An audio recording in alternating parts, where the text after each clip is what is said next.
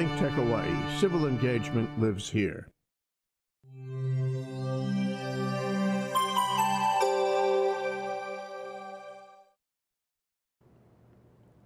Welcome to Beyond the Lines on ThinkTech Hawaii. I'm Rusty Komori. We broadcast live on Mondays at 10 a.m. from the Pioneer Plaza in downtown Honolulu. This TV show is based on my book, also titled Beyond the Lines, which is about leadership, having a constant striving for excellence, achieving and sustaining success, and finding greatness. My guest today, Jarrett Walters, is the Chief Operating Officer for Hawaiian Building Maintenance, and he is a great leader. Today, we are going beyond maintenance. Jarrett, thank you for being here today. Thank you so much for having me. You went to Hawaii Baptist Academy. Share with me your experiences there. Well, sure. We moved to Hawaii in '94, and we were looking at good schools to go to, and we chose Hawaii Baptist Academy. Great. It was a great place. It encouraged family, principles, values, and God. And it really gave me an opportunity to participate in volleyball and basketball and all kinds of sports that in other schools I might not have had the opportunity to play. Wow. So I got a good, diverse education, good experience, and met some really great people. And then after graduating Hawaii Baptist Academy, you went to Princeton University. I mean, that's one of the top schools, very prestigious school in the country. How was your experience there at Princeton? It was so great. So coming from Hawaii, you can sometimes feel like you're in a small pond. And then you get in a place like Princeton, and your professors are the guys who wrote the books. And the people that you're talking to every day are some of the most brilliant minds in the world. And you grow just by having people that push you every day. So whether it was playing varsity volleyball in college and balancing all those things, it gave me an opportunity to see how much more I could learn and do. Amazing. That's great.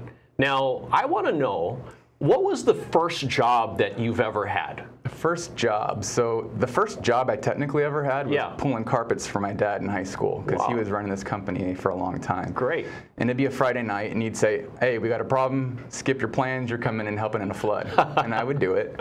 First real job was working at school at Princeton. I was overseeing a game room, and I worked in the library, and I had a couple of jobs on top of sports in school. Great. Yeah. Now, I want to ask you, Jarrett, who is your rock in your life?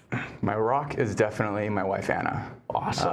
A couple years back, I got really, really crystal clear on what it is I wanted in my life. Someone who's loving but will push me. Great. And is supportive but challenging.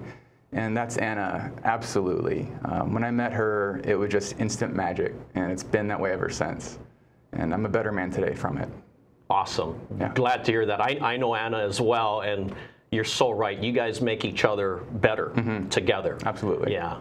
Now, Hawaiian Building Maintenance has been operating in Hawaii for over 50 years. Can you give me a brief history about how it began and how it has evolved? Sure. So we came to Hawaii in 1994, and at that point, it was part of a Fortune 100 janitorial company called Ogden Allied out of New York. Okay. And my dad came over to facilitate a sale to a company out of Boston named Unico. And then in 2006, he and some local investors put together a buyout, and were able to make Hawaiian Building Maintenance locally owned and operated. That's when I came on board. Great. Now, how is your working relationship with your dad, Jim? Can you share with me, how that is? It's an ever-evolving thing. Okay. And I've learned a lot about family business and some of the challenges and also some of the strengths. Great. At the end of the day, I know that my boss is a good man, and I've learned a lot from him. And I've also learned humility and having to respect the person you work for. It's easy in a family business to come in and say, I'm going to tell you what I think. You're my dad. I can tell you straight. But anybody else in my role, that'd be his boss. And you'd have to think about the right way to approach him. So learning how to work with him, learning how to grow with him, and as our company evolves, share his vision, but also incorporate mine, has been a really fun challenge. Both of you, I mean, as CEO, with Jim, and then you as the COO, I mean, you guys are awesome together and have really great dynamics, and it shows with the success of Hawaiian Building Maintenance. Can you share with me not all, but maybe most of the services that you guys provide? Sure. So, when we first came to Hawaii in 1994, it was primarily a janitorial company. In the last 25 years, we do building engineering. We have over 190 engineers doing your maintenance and your chillers and in your buildings. We also do special services, pressure washing, window cleaning, and things like that. And one of our real fun departments that we do is HVAC, so that's air conditioning. We do LED installations. So we've got a really good team of people that do smart work, building upgrades, and help you with energy efficiency. That's great. And that's a whole spectrum of things that you do that's so necessary. Well, the idea is if we can get in and build a good relationship with the customer on one angle, we have the ability from our variety of services to help you with your whole facility. Wow. I noticed that you have over 700 employees and you service over 300 locations. And you have very low turnover. Why do you think you have such low turnover? Well, and this is where your leadership book and the philosophies that we both share are so important. There's a lot of people that, one, don't appreciate their employees and look at them as commodities, and two, don't recognize that investing in your people will pay off every time. So we have 700 people. We've got a diverse management team. We promote from within, but we also do fun things because you have to enjoy what you do. You want to come to work and have fun. What kind of fun things do you guys do? So the weekend after July 4th, we're having our 10th annual HBM basketball tournament and company potluck. So everybody comes. We have 4 or 5 teams, and they play all day. The families come and cheer them on. We have good laughs. We give away prizes. Great.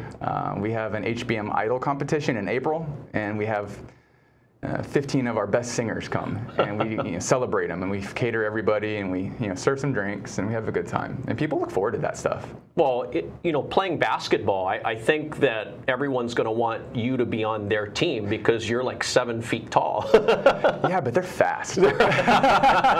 Aren't you fast too? Not as fast as I used to be, but it's really more about them than about me anyway. Awesome. Yeah. Now, what do you look for in an employee? It's a great question, and one I ask my team all the time.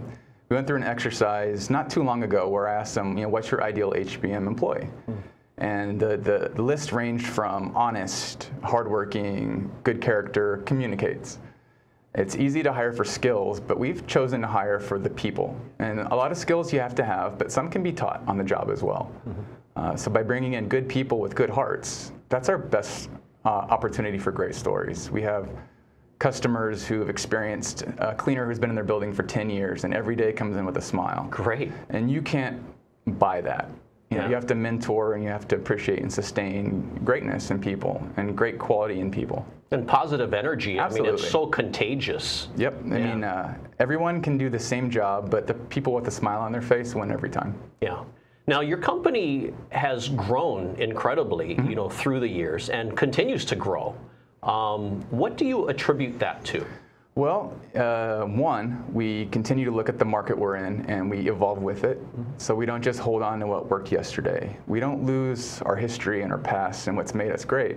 But we recognize that with Hawaii's low unemployment, you have to hire differently and you also have to choose your customers differently. And so as we work with our customers, it's an education process because they've had a number of vendors who may have just tried to tell them the cheapest will always win. And if that's their model, that's fine. There's nothing wrong with that. But we have to let them know that if you want to have the same person clean your place for 5-10 years, you have to appreciate them, and you also have to let them know that they're wanted and compensate them. Yeah. Yeah. Now, every business has challenges. What are your current challenges with your company right now? Well, like I said, the market's one, and we've been doing a good job by growing strategically. So every company wants to be bigger, but 5 years ago, we might have chased some things that we wouldn't chase today. And it's not that we don't want to do everybody's buildings, but it might not be the right time. So we have to choose the right strategic partners at the right moments to grow sustainably. In a service industry, if you get too big too quick, then you're going to end up burning some bridges, and that's not our goal. One of my dad's biggest philosophies is if you go to Long's or Safeway or one of the local stores and you see a customer, you shouldn't want to have to run away and hide. Sure. Yeah. Now, you've achieved a lot of success with Hawaiian Building Maintenance, and how do you outdo what you've done to achieve even greater success? Well, you're constantly looking for motivation and inspiration. I've been reading nonstop this year leadership books like yours, which actually kicked off my year of reading and research. Did I inspire you? You totally did. I remember laying in the hammock in our front yard and just reading it and just feeling so energized. Wow. And not every book is going to be as energizing as yours, but you can learn something everywhere. And I'm always looking for things to draw meaning from. Probably sometimes too much, but I think that you can learn from everything you do in life. And everybody in your life could be either positive or negative in your life, but you can learn from everybody, not just the people that say what you want to hear. Sure. Well, Hawaiian Building Maintenance is part of the Adopt a School program, and you recently did one in Palisades. Can you tell me more about that? Well, what was cool about that is we've been doing Adopt a School for over 6 years now. One of our former managers brought it to the table and said, this is something that's a passion to me, and so we picked it up. We always look for things that, one, give back to the community, but two, resonate with the people in our company. And so what was so neat about Palisades was one of our employees had 2 kids in that school. And so they brought the whole family out and they worked with us. So when we plan projects, I'll talk to our accounting department, I'll talk to our operations team, I'll talk to everybody and say, is there something that we can be doing with our time and our energy that energizes and motivates you? Because anybody can go work somewhere, but if it doesn't connect or resonate with your team, it's great on Facebook, but it's not what drives you as a company. I know that you guys have also done Adopt a School with a school in Mililani, and what other ones have you done so far? Well, this year we are looking at a couple on the west side too. Great. We've done Farrington, which was really neat and very humbling for me because we have a number of guys who actually had gone to school there and then came right into our workforce. And so they recognized some of the teachers that showed up and some of the people that were a part of the school, and they got to give back and make it beautiful for their next generation of kids coming through. You've also been involved in community cleanup in Kaka'ako, and you're a past president of Palama Settlement. Yes. You do a lot of stuff. Can you share with me some of those things about the community cleanup day and the Palama Settlement situations? Sure. So we've been a member of BOMA for a very long time, and they've been doing this Kaka'ako cleanup for a number of years. And it started off as an opportunity to give back and do some good work, but we've had more and more people every year. And there's some influential people at BOMA who really pushed that. And we've been so thankful to be part of their community service programs. We had almost 20 people show up this year, which was great. They give up a Saturday, and we're part of about 300 volunteers that go, and by the end of the day, that whole park looks brand new. Wow. Palama Settlement was something that's been a true passion of our family. So my dad was on the board. I was on the board for six years and president for 2.5. And now my mom's on the board. Oh, awesome. So it's been something that's been very important to the Walters family. Can you share more about the Palama Settlement? Because I know that's passion. I mean, you have a lot of passion for that. And sure. Yeah. So, it's been in Hawaii for over 100 years, serving the Kalihi-Palama area with the Keiki and Kupuna. And it has educational opportunities, things where kids can go after school, events for some of the seniors in the area, like dancing and crafts, and really neat community and fellowship, which is really hard in Hawaii right now. So I remember we did an outreach to some of the local schools, and the kids didn't feel safe at school after hours. So Palama became a place where they can go to and learn and grow and feel safe. And it's so important at early ages for kids of all communities to have an opportunity to grow. Yeah. Yes. No, that's absolutely fantastic. Well, we're going to take a quick break, Jarrett, and when we come back, I want to kind of ask you about your insights into leadership and what you think great leaders do, and you're a great leader, and that's why I really want to pick your brain about that. Great, thanks. Okay? You are watching Beyond the Lines with my guest Jarrett Walters on ThinkTech Hawaii. We will be back in 60 seconds.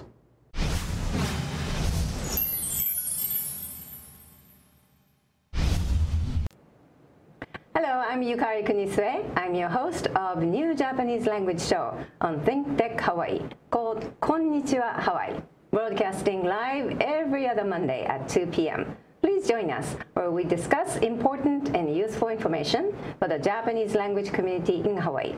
The show will be all in Japanese. Hope you can join us every other Monday at 2 p.m. Aloha. Hi, I'm Bill Sharp, host of Asian Review here on ThinkTech Hawaii. join me every Monday afternoon from 5 to 5:30 Hawaii Standard Time for an insightful discussion of contemporary Asian affairs. There's so much to discuss, and the guests that we have are very, very well informed.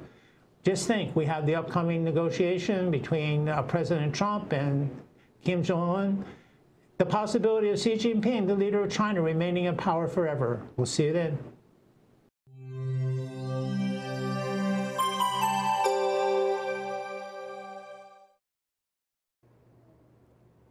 Welcome back to Beyond the Lines on ThinkTech Hawaii. I'm Rusty Komori, and my guest today is Jarrett Walters, the Chief Operating Officer for Hawaiian Building Maintenance. Jarrett, you're a great leader, and my book is about leadership and achieving and sustaining success, and I really want to get your insights into what makes a great leader. What do you think makes a great leader? A great leader is something that evolves and it grows and it changes every day. And I've experienced many roles of leadership in my life, and especially in my professional career as well as athletic career.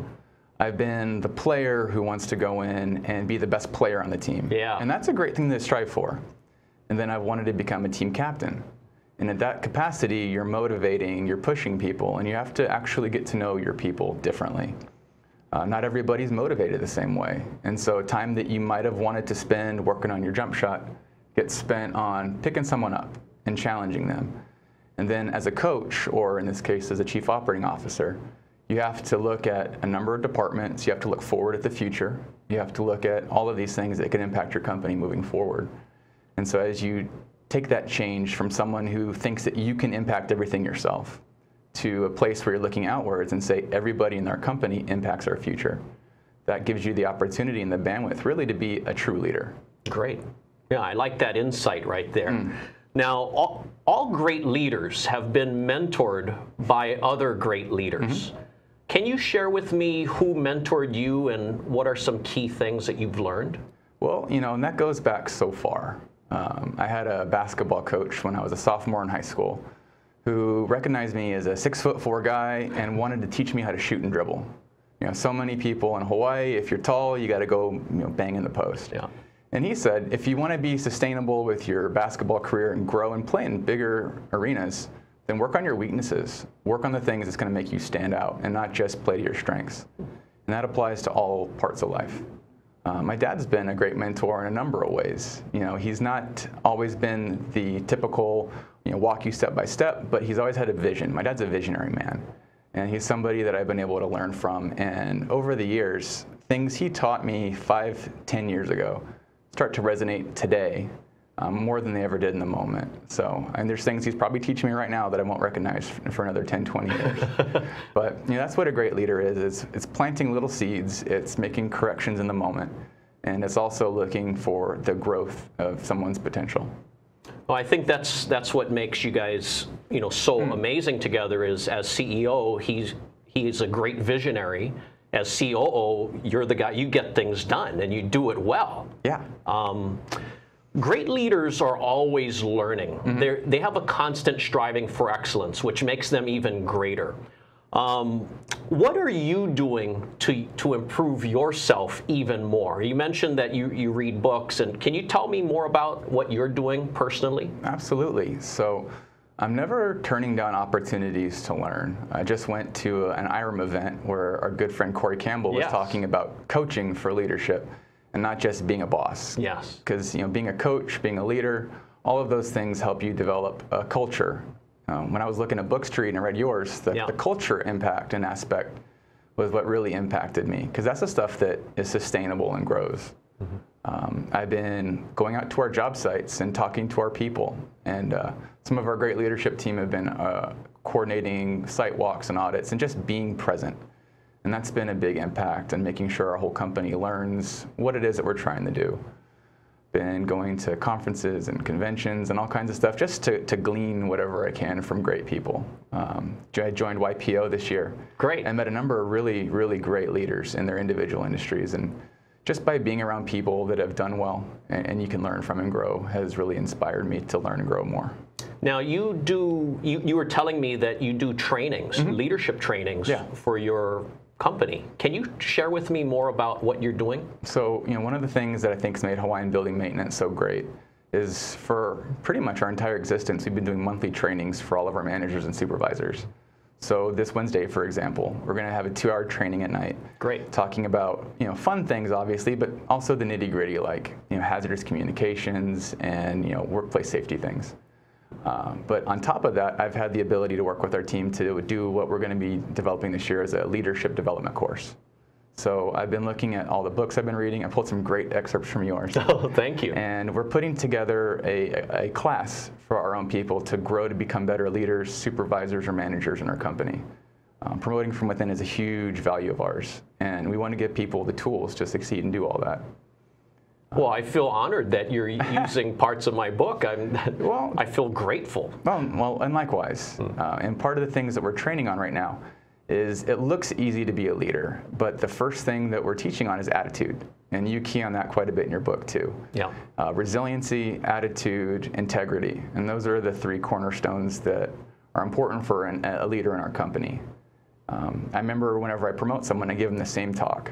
And they get all jazzed up, and they come in and say, oh, man, I love this. I'm going to be a department head, or I'm going to be a manager. Yep. And I say, okay, take this excitement and you bottle it up and you hold it inside of you, because there's going to be a day, and it's probably going to come soon, where there'll be a crisis in a building or a problem with some of your employees, because that's business. It happens. And you have to ask yourself, was that excitement worth this stress? And stress is something that happens everywhere in life. But if you have the ability to not take it personally and look for what you can achieve and not just look at the obstacles in the way, it changes your whole mindset in a way that you want to do great things for great people. Yeah, and you're going to remember this, that in my book I talk about unnecessary stress and necessary stress. And so necessary stress is fine, but unnecessary stress is not. Right. You mentioned some principles earlier. Can you share with me more about what principles you live by? Sure. That's something that you have to look at, and holding a mirror to yourself can be one of the most challenging things. If you're going to ask somebody to be disciplined, then you probably should be disciplined yourself. Yeah. If you're going to ask someone to be honest, then you have to be able to come into those tough moments and be honest with your people. When you ask someone to, have good integrity, then your company should reflect those things. And so those are things we're constantly striving for with our team. I read this somewhere once where, being on time, being hardworking, being honest, those are skills that really don't require any God-given talent. Those are things that are a quality of character. And those are the things everybody has an impact on, regardless of where you're from, what your education level is, or what your career trajectory is. But we've had really good people that are exemplary of those traits. And I've watched a guy go from a part-time nighttime cleaner to a day porter making a couple bucks more an hour, to a building engineer where now he doesn't have to work 2 jobs to support his kid. Great. And those are things that if people really do listen to what we put out there and believe in us, and also take a risk. Being a leader is hard. Yeah. And being a leader can be awkward. There can be moments where it's not the popular decision, but knowing that you're doing what's right for your company and your team is what differentiates you from the people in the crowd. Yeah. Character is such a huge part of any team's success. Yeah. And it's very important for the leader to talk the talk and walk the walk, like you mentioned. How do you get your team to buy into your philosophy? Well, consistency is key. And making people see, and sometimes they don't want to go right away, and sometimes people really do. So I take the people that are energized and motivated, and I collaborate with them.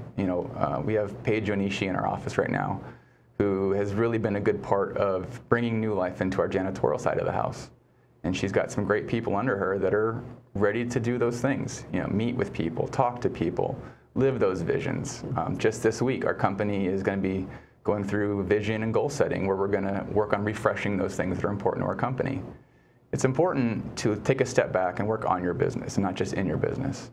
And every 3 years, evaluate, okay, what's worked, what hasn't, and setting big goals. In 10 years from now, we can have 1,000 employees, but how do we want to get there? And you have to constantly reevaluate. Sure. Now, let's say there's a viewer that's an employee at a company, and they want to have a bigger role. They want a leadership role. They want to have more responsibility. What advice would you give that person? Well, be hungry, but be patient. You know, people think that if you work really hard for a day, you're going to get recognized as the next superstar. Whether it's in tennis or in sports, it's the little things that you grind on every day. And it's a lot of times it's the things you do on your own. You're going to have people that are going to want to encourage you and mentor you, but it's an initiative and a drive that comes from within. You know, it's not fun to read every day, but it's something that can bring you things that you didn't know yesterday. Yeah. We have workers who truly strive to go above and beyond. And we have people that are willing to recognize what makes me grow or where do I want to be. And as long as you keep focusing on those things and you don't get discouraged and you're patient, but constantly assertive that you want to be more. And you ask for help. A lot of people think that help comes to you all the time, but you have to seek it. Not everybody is blessed with an obvious mentor that comes down and just picks them up. Seek mentors out. Talk to people who are successful. Ask them questions. That's something I've learned personally a lot over the last year or two, is just pick people's brain. You'd be amazed at the people that'll have a cup of coffee with you if you just ask. Yeah. And so you have to want it. Yeah. And it's not a weakness to ask for help. Absolutely not. Yeah. Now, oftentimes there's assistant managers that might have a promotional or advancement opportunity to become a general manager. But they might be a really good assistant manager, and then they get promoted to general manager and they fail because they're not prepared to lead in that new role. I talk about that in my book as well. And it's the same with in football. You might have a great offensive coordinator that, you know, gets promoted to head coach, and then they fail as head coach because they're just not prepared to lead in that new role. So knowledge is power, and reading and being prepared as much as possible is very important. I want to know this, Jarrett. What issues do you tend to deal with on a daily basis? Well, I never get bored. Okay. So, you know, we might have an issue on Maui with a job site, with the transition of customers, in which we have to just go through and make sure that our services are exactly the same as they were, or if not better. We have issues on occasion with employees, where we have to go in and either train or sometimes, you know, get people out of the company. And not everybody's going to be a fit.